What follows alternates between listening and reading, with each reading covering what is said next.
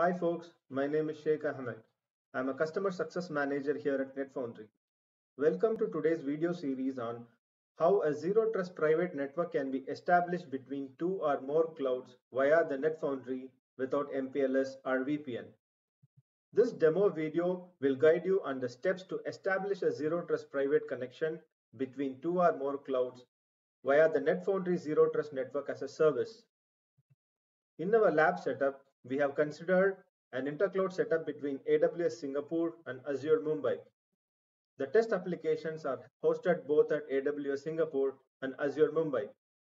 The hosted edge routers are provisioned at AWS Singapore and Azure Mumbai. In this test scenario, we are provisioning customer edge routers at AWS and Azure.